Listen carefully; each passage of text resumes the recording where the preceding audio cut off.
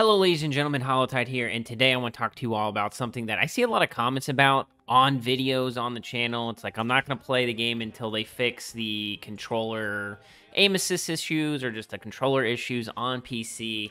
And I've tried to do some digging. I myself have felt like my Elite 2 controller just doesn't work. It just never feels like it should in Halo, and I feel like that's where I see the biggest difference in terms of the satisfaction of gameplay when I play games. I don't play a ton of different games, but like something like Destiny 2, it's very different to compare Halo and Destiny 2 just because of the type of aim assist and stuff you get. So I have been feeling like forever that I just wasn't getting the same type of reaction from my controller on Halo Infinite when I play it. I watch these clips and hear people talking about how strong controller is, how overpowered controller is in Halo, and like I just never felt like I was a part of that group. I just was always like, man, I don't understand why I can't like finish my shots on people. There are no shields and stuff.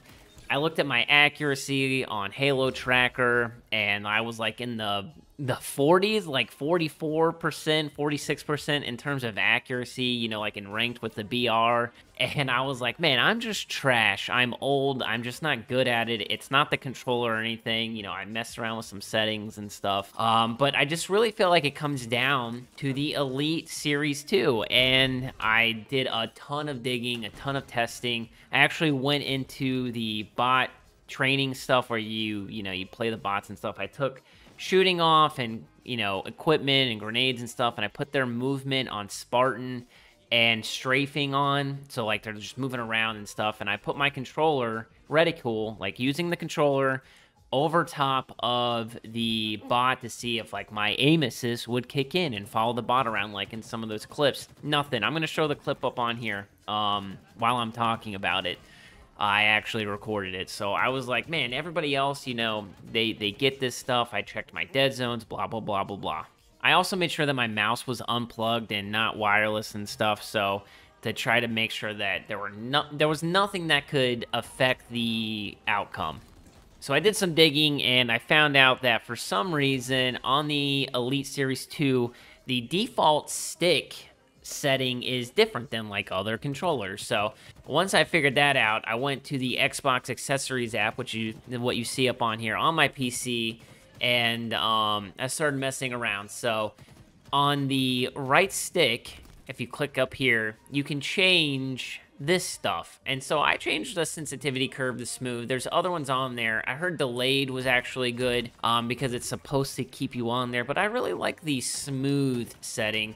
And this is where we change the biggest culprit. So I have it on true diagonal. Some people use axis independent. I use that as well. But the default is radial. And this thing is trash. I don't know what it does or how it affects the game.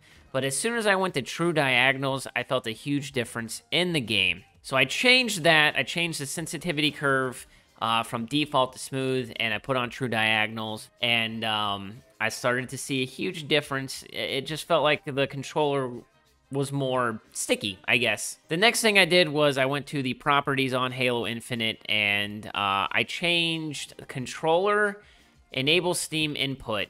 Now, I had been told that you need to take this off to disable it, and I did that, and I've gone back and forth. I've done some testing. I've turned it on in between different games and stuff, where I'll sit and play Halo and then with it off, and then I'll play those games and then with it on. And I have seen a difference in my accuracy, the percentage in those games too. So what I found personally, and you can mess around with this as well, is when it's on, I'm fine.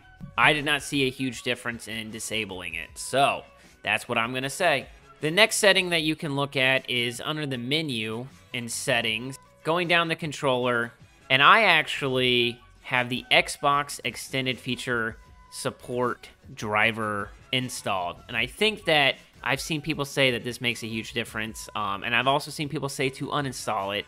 I did it with two different, sessions where I had it on and off. I saw a difference when I had it installed. But again, this is all like, you guys can and can change it or whatever. So those are my settings within stuff outside of the game. The next thing that I adjusted inside of Halo Infinite was my dead zones again. So if you go to settings, controller, I went down to the look dead zone and the move dead zones, the look thumbstick, move thumbstick, and these are my settings. I don't know if you guys know, but the max input threshold I have at 15 because it picks up how quickly it does your max input. So I have it all the way set up for movement, so I'm like bobbing and weaving faster, you know, like my strafe speed is super high. My center dead zone is 0 for my move thumbstick, and the axial dead zone is 2. It's just like an extra layer of stuff. There's so many options in here, but this is what I've found works for me on my move thumbstick. You don't really, so Infinite, you know, aim assist kicks in if you have any type of movement on your thumbsticks, and it really has seemed to help. My settings before, like, I didn't want stick drift, and I had this pretty high on both of these thumbsticks, and honestly, like in games you think that you don't want that, and that might be true for other games. But in Halo, I haven't really seen a huge difference in these settings now, other than the fact that I'm more accurate and I feel like I have better aim assist. So my look thumbstick, I have it down to 0. This right here, the max input threshold, I think is up to you. I think that you should play around with this. And then my axial dead zone is at a 1. And all these settings combined, all the changes that I've made, I've seen a huge difference. So now when I go and I play bots or, you know, just regular people, I've seen a huge difference in my aim assist and in my accuracy stats. So what I'll do is I'll play a bunch of games using these settings, and then I'll play a bunch of games using my default settings. I actually saved it and I changed everything back. And I'll go from having, you know, like a 44 to 46% accuracy using like the BR and ranked, to changing these things, and then I go up to like a 56% accuracy and stuff, and I'm getting more kills, and I'm winning my gun battles, and I'm just overall doing better. And I had been like head casing for so long thinking that I was the problem, when in reality it's settings and a little bit of the elite controller. So we just hopped into a game real quick with bots just to show you guys. I took like shooting and everything off. It's on Spartan movement with strafing and stuff. You can tell they're like going crazy right now. And you saw my aim assist already kick in. Like, I'm not touching the controller at all. This is with the sidekick. The aim assist values are different with like every gun, but you can see I'm not even touching the sticks, and it was picking that guy up, you know. So that's already a huge difference from that clip that I showed you before, where, you know, like my reticle is just staying on top of that dude and it's just not picking him up. And like now, like I'm getting aim assist. Like I can actually like tell that there's a huge difference. I'm actually keeping with him. So like it should be, in theory, you know, a lot easier to kill people, as I just did really bad right there.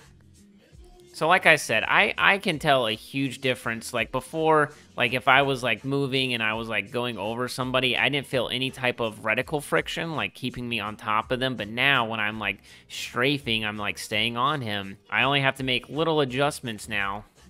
I've seen a huge difference in my own gameplay and like just stats wise. And like that's another thing, is like if it was a mental thing, you know, like if I thought that I was doing better and it felt like placebo or whatever it was, and like the stats didn't match up, then I would be a little bit more skeptical. But because my like actual stats get boosted up so much, I'm not trying to play any different. I played the game like how I would normally play and stuff.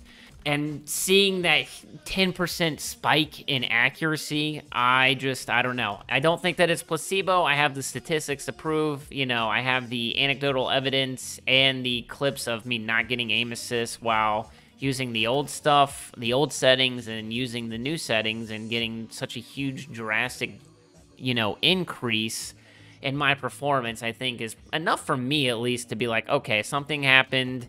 You know, I've changed something, and it's for the better. So what I want you guys to do is to use some of these. You don't have to use all of them. You can test one thing at a time. Make sure that you, like, screenshot your settings. That way you don't, you know, forget them. I wanted to, like, harpoon that guy and kill him. And then let me know in the comments if you see a huge difference. You know, like, if there's a big change, I would like to know. Come here and let me harpoon you. Yeah! Bam.